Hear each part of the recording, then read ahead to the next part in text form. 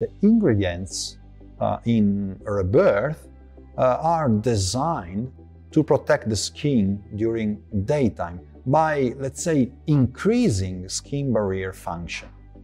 As an example, a scientific example, it contains SIG2 peptide as well as compounds like SOD, which has shown promising effects in epigenetic modulation, collagen reduction.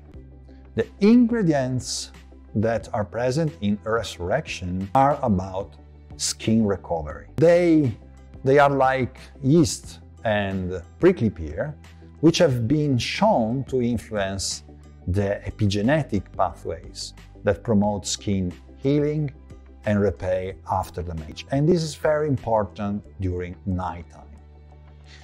Of course, both products are formulated to work in tandem, together, to be complementary each other, rejuvenating and repairing skin for a comprehensive approach to skin health.